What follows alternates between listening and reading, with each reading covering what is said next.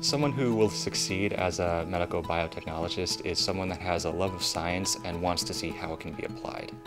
The nice thing about the program is you get a very strong foundation in all of your basic human sciences, and you learn about all the technologies that are out there.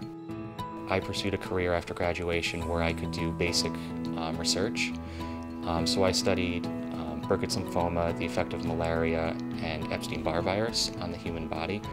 A great part of getting my education at Upstate was, being in the middle of an academic hospital.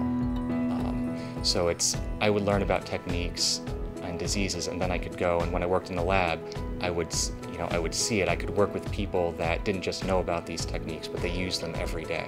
I would recommend Upstate because you have really dedicated faculty and staff that are interested in your success and preparing you for a career in scientific research.